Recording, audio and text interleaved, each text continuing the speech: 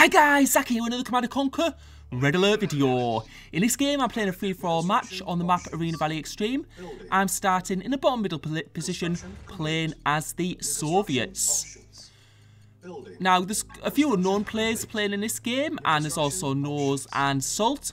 And the first thing I'm going to do playing as the bottom middle position is I'm going to go and check to the left of me, because there are a couple of spawns close by, one to the left and one to the right. And no one really spawns in the middle, so I will be doing my scouting into that area last of all. So we'll see if anyone's at the left, because I think we've got about 5 players in this game. And just getting my ore refinery out, and going to be getting my ore silo, of course, because we are doing mining gems as well. And we can see yellow, one of the unknowns, is to my left, and red is to my right. Now, what I can notice from these players is yellow's built his ore refinery a little bit away from the ore, which means his mining's going to be less efficient. And I've also noticed that red is building rocket soldiers, which are not the best unit to build early on, especially. So that means I can take like a little bit of a risk. So what I'm going to be doing is I'm going to be building 2 ore trucks for my first war factory. Now, if it had been Nose or Salt who'd been located close to me, what I would have done is I would have gone for 1 ore truck and then started building tanks straight after that. But when you've got new players, they tend to be less aggressive, so I am able to take that risk and work a bit more on my economy. And you can see Salt is out of the game. I think Nose was saying no tanks risky, because I think, yeah, so what Salt's done, I think, is he's gone the same idea as me. He's gone for more ore trucks at the start. Right, so yeah, I've got that. You can see I'm expanding to the middle. And that's really, really important on this map, because you want to get as much map control as possible. And the more map control you get, the more ore you can get from different places, and the more war factories you can build. And building extra war factories increases building speed. So you can see I'm getting my 3rd war factory out at the moment. And I'm just keeping an eye on red and yellow in case they're going to try any attacks early-ish on. So we've got our 3rd war factory there. And what I'm going to do is I'm going to build 2 ore trucks, because what happens is when you build more war factories, it increases your building speed. But having that increased building speed is going to use up more ore more quickly. So what I need to do is I need to build some ore trucks to make sure I can fully utilise that 3rd war factory and its increased building speed. Right, so we can see we're going to go for the attack on yellow, because we are going to need to clear yellow quite quickly, because if yellow's going to attack anyone, when they do decide to attack, it is going to be me, because they're so close. So we're taking out the tanks here, and you can see it's not too much of a contest at the moment. They've got a rover there, which is probably not the best thing to have against tanks. Right, I'm going to just keep on expanding as I'm going to try and take out the base. So we've got down the war factory. We're going to take down their construction yards so they can't build any more buildings. I don't think they'll have built an extra MCV at the moment. And we're probably going to, actually, these tanks aren't going to be enough. We can see we're getting taken out by these rocket troops, because rocket troops do actually do a bit surprising amount of damage against tanks. As you can see there, we're getting our service depot. And we're getting a service depot so we can start building more MCVs. Building on hold. Cancel. Unable to comply. Building in progress. Unit and we're going to start taking our tanks. Cannot deploy here. A few more tanks to yellow's base. That should be enough, because all we need to do is we need to get rid of that barracks, and once we get rid of the barracks, they're not going to be able to build anything, so they're going to be pretty much out of the game.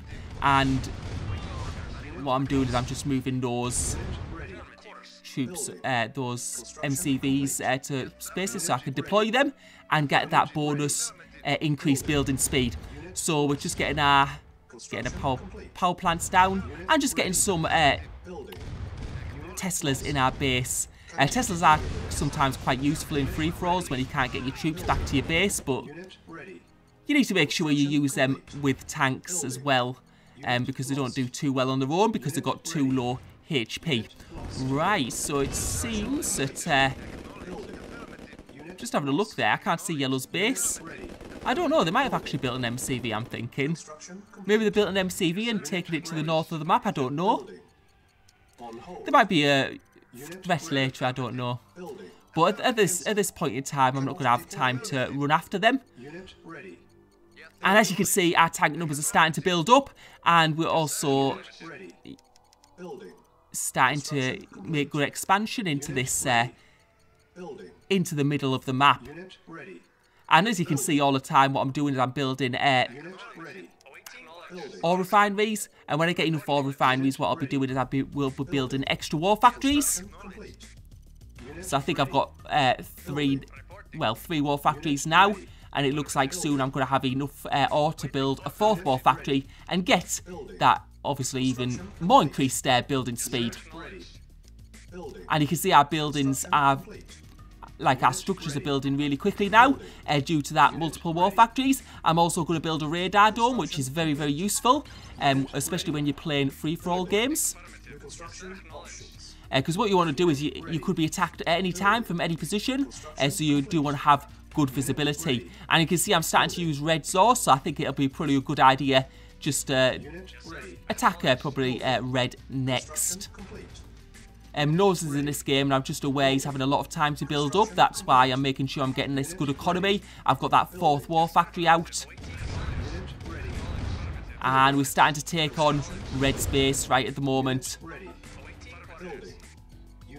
As you can see, pink, Nose is coming from the other side, so I'm going to have to pull back at the moment. You can see red's coming for me. We're going to have to see if he keeps on going. No, he's going to pull back to his base. So that's good for me, of course, because I'm going to need to defend this attack from Nose. And you can see Nose is pulling back at this point in time.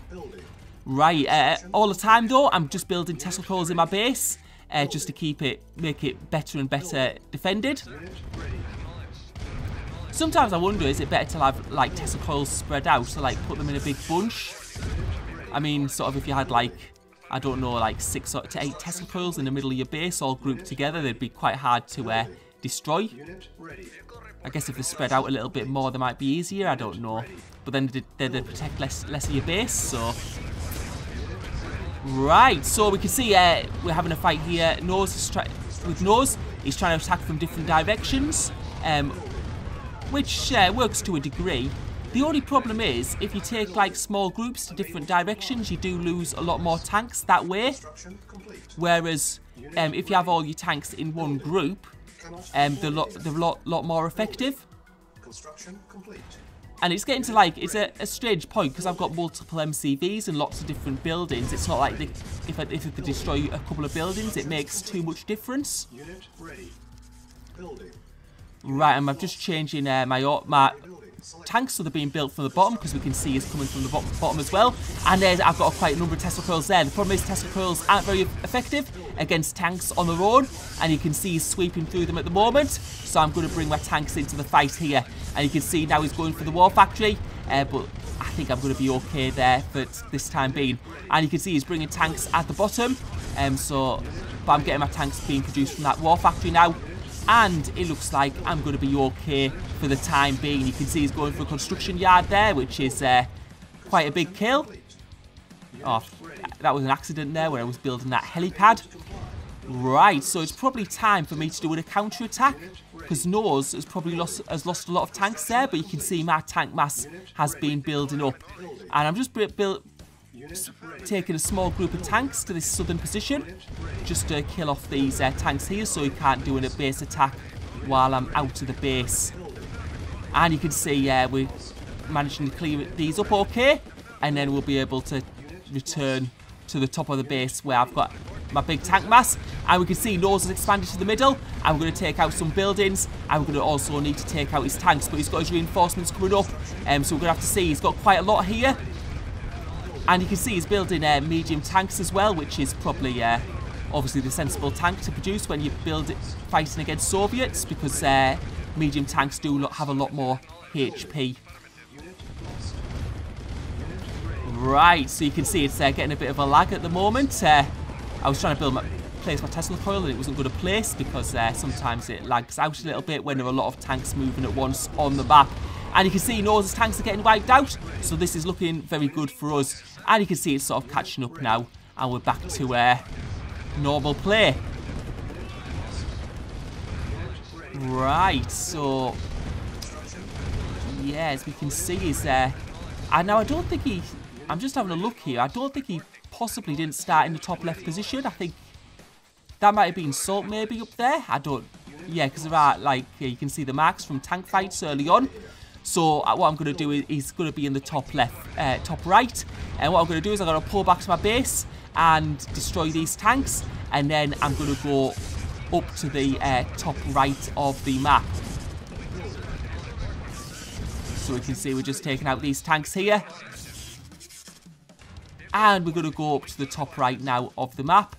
And because that's looks where he's going to be. And you can see, yes, he's got ore trucks there, so he's sort of like still in the middle position, but just to the right part as well. Yeah, and you can see here we're managing to fight off here. And it's looking good for us at the moment. And strangely enough, he doesn't seem to have much defend. I don't know if he's just holding back. We're getting rid of a war factory there, and we're getting rid of those ore refineries close to the middle of the map. And that's going to hurt Nose a lot, because it's going to mean he's going to be confined to a smaller space. And that's where his tanks are. They're coming from our base at a different position. So what I'm going to do is I'm going to bring my tanks down. You can see I'm building Tesla coils, and I'm getting those MCVs deployed, just to give me that increased building speed so I can get those Tesla coils out faster. He's going for my radar dome, so I'm not going to be able to see much for a little bit. And you can see Red are coming in for the attack as well. So this is going to be quite dangerous, because Red have been building up while I've been busy with Nose. And you can see they're coming on the right also, working together. And that's what you have to do in free-for-all sometimes. If someone's like ahead, you sort of work with them. Just to attack the strongest player. Right, so we've taken out... So we're managing to take out these tanks okay for Nose. I am following Nose's tanks around because they're the most dangerous. I mean, we've got the same stats, but you can... I think Red's just... you can see he's just holding back a little bit. He's not going through as fast. And I'm just going to need to start replacing, because I think he's destroyed most of my Tesla coils in the bottom part of my base. And we're going to take out these tanks now. So I'm trying to take them out really quickly, taking all my tanks here, get rid of them quickly, and then I can concentrate with Nose. We can see Nose isn't waiting, he's going to the other side of my base, which is making it quite difficult for me. But I should be able to clear this mass up with the tanks I've got left here. The only problem is when you split your tanks, they tend to get destroyed. You tend to lose more. Right, and you can see Nose is pulling back, so he's pulling to the top part of the map again.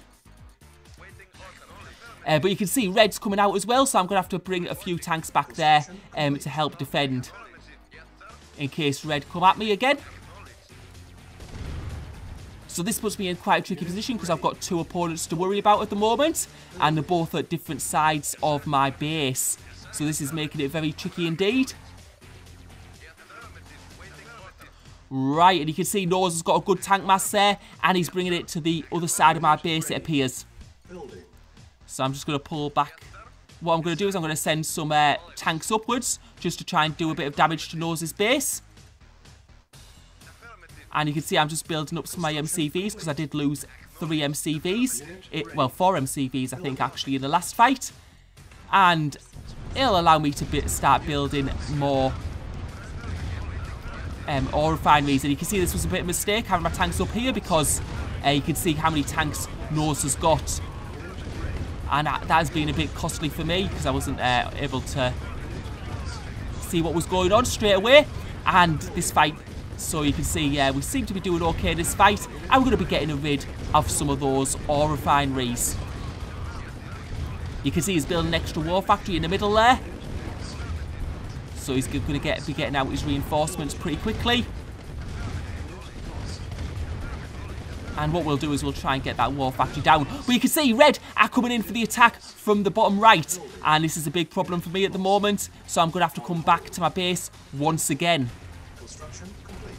And that's a tricky thing. You go to one opponent, the other opponent attacks. And that's basically what the whole game's been like. I'm just going to try and get rid of that war factory actually, because it is causing a bit of a nuisance. And yeah, we're able to get that war factory down. And I mean, his tanks will probably be built back at his base, but he's also got another MCV there, which he's looks to be taking to the left of the map, because you can see there's some ore there.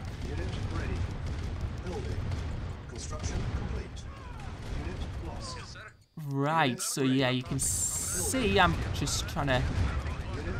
The thing is, I don't have the tank numbers anymore. I've lost a lot of tanks in that last fight. So I don't have the huge tank numbers I did it once before. What I'm trying to do at the moment is preoccupy Red, so I can build some more Tesla coils. So it'll like help block his advance, let's say. Unit ready. Building. Unit ready. Yeah, the question is, obviously my economy's been quite damaged, so it depends if I'm going to have enough ore to keep up. And we're going to bring our tanks down. Because you can see he's edging forward, and he's placing his tanks there, and this is going to be... Oh, Yellow's actually finally been defeated. I don't know if he's just quit the game, because I think he was out before anyway.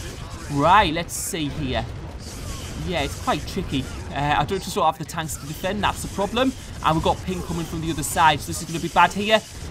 We could be in trouble.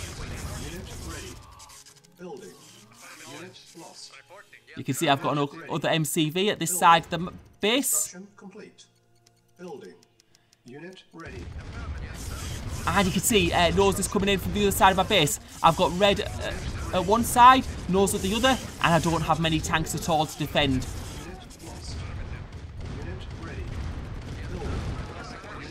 And I am running out of ore as well. We've got some Tesla coils in there as well. And you can see Nose is pulling back for the time being.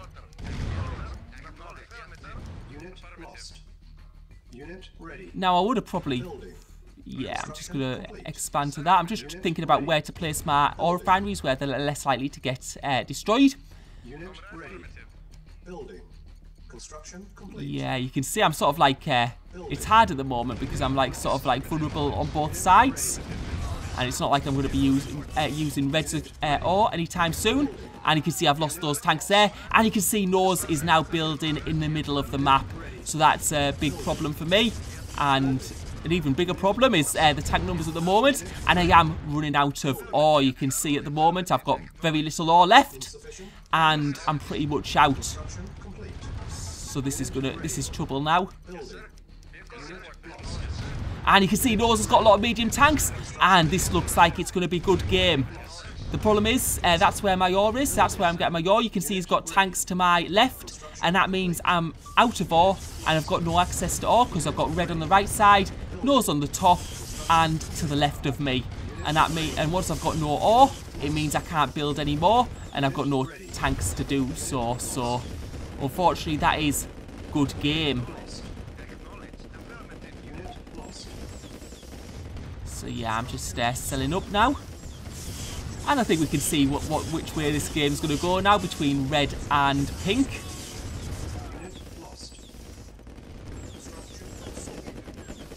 Because Red may have had the game to like build tanks. Well, I know he's lost a few in the middle of the game, but he hasn't really expanded. I can see from like how much he's used the ore to the left. I think his base is very compact, and he's probably... He might not even have multiple war factories, I don't know. And you can see Nose is bringing his tanks in. And we'll see how long Red lasts. Oh, I've actually got an MCV there from a crate. That's unusual. I guess it's the number of times like you want an MCV and you don't get one. But in this game, it's not going to make any difference. I'm going to wind it on. to the end. Right, so I hope you enjoyed the video. Thank you for watching.